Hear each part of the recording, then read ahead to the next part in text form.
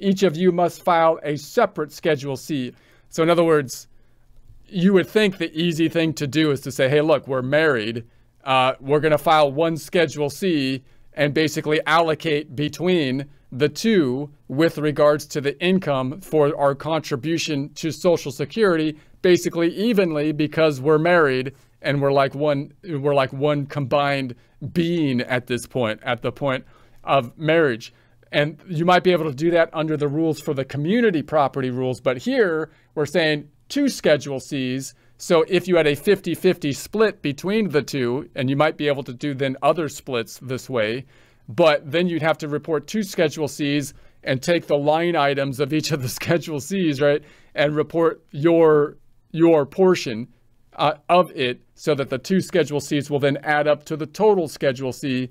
And you can see why that would be kind of a pain to do, but it might be easier than filing a separate partnership tax return, and it would properly allow you to allocate the Social Security between the spouses in accordance to their Social Security numbers, which can properly allocate, hopefully, the benefit calculations at retirement for Social Security. So for more information, you can see qualified joint ventures and the instructions for Schedule SE.